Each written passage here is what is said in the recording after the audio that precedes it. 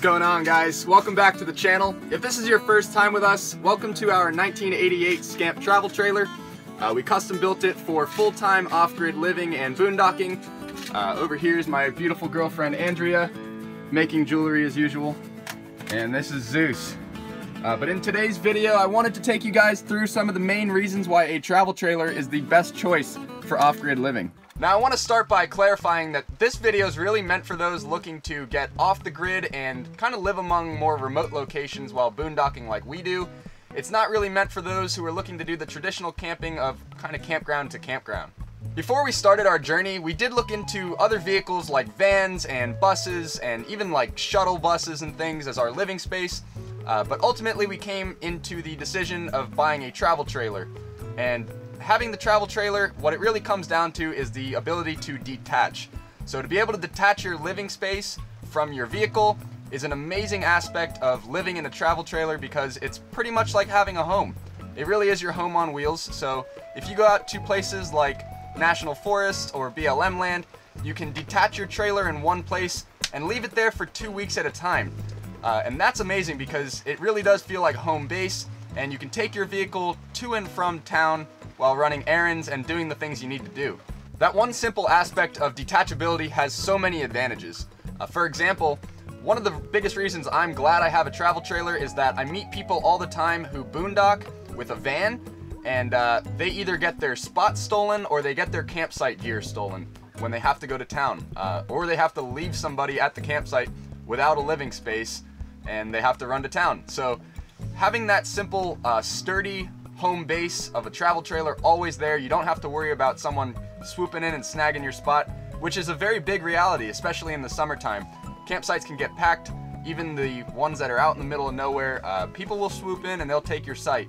They don't really care if there's a tent there or a chair there that you left behind. They might even steal it while they're at it. So we like having the entire home base set up and just kind of feels more secure. And if one of us needs to run to town, but the other might take advantage of being able to stay here, like Andrea's doing jewelry, if I need to go and upload a video to YouTube, I can go to town for a few hours and Andrea can still be productive back here at home. Now, in the near future, we do plan on investing in a signal booster just to get rid of that problem. I only have to go to town to upload videos because I don't have Wi-Fi out here with my laptop to do editing and things like that. So that would be a great investment for us to maximize our efficiency a little bit more. But for now, I am taking trips to town, so we cram as many chores into that trip as possible. Andrea will come with me sometimes she'll stay behind to work on jewelry. But we'll do laundry, go grocery shopping, go to the post office. Whatever we need to do, we try to cram it into one trip to be more efficient. And I think another thing to consider with something like a travel trailer over something like a van is that there is a little bit more space. You're not quite as crammed. So you do have an external vehicle to use for storage and things as well, and you've got a little bit more of a larger living space, which if you're doing it full time, you're gonna want that little bit of extra room. You don't want to be in too tiny of a spot. Some people can do it. God bless you, that's amazing. That's not for us. We needed a little bit of extra space because we have a large dog and 2 people, so we weren't gonna do it in a tiny little van. It just didn't seem like it would be fun for us. And we built a fully customized Scamp travel trailer, so it still kind of has the same basic layout as even the new Scamp travel trailers. It's got all the same general things in same places, but we were able to customize it completely for full-time living and exactly what we wanted, like the wood stove over there. I think the Scamp was probably one of the harder travel trailers to customize just because it is an egg-shaped fiberglass camper, so that rounded corners was really hard to work with. I put in all new 2mm plywood walls with 2 layers of Reflectix and a 1/2-inch air gap between them. So we're really well insulated in here and we can pretty much adjust the temperature down to 5 degrees whenever we want to now that we have the wood stove. But also converting it to off-grid was pretty simple. We ripped out all the electronics that used to be hooked up to the campgrounds and just threw in an electronic system. 215 amp hour AGM battery.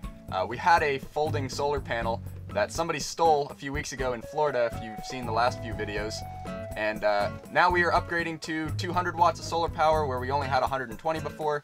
And if you are looking for some great solar information, you should definitely check out Will Prowse on YouTube. I'll leave the link to his videos in the description, but he's got a great way of explaining to the beginners and the experts how a solar system works. If you're starting your journey on a budget like we were, you can click on this video right up here, and that'll take you to our more detailed breakdown of what it took for us cost-wise to buy the travel trailer and to customize it into a full-time off-grid living space. So I hope that this video gave you guys a little bit of a better idea on why a travel trailer has so many advantages for off-grid living and boondocking. A van or a bus might still work better for your specific lifestyle, but if the lifestyle that you're aiming for is kind of what we're doing, I think a travel trailer is honestly the best option. But thank you guys for watching this video, and if you enjoyed it, please remember to click like and subscribe on the channel to keep up with more videos like it and our personal journey as well. Thank you guys for watching, and take it easy.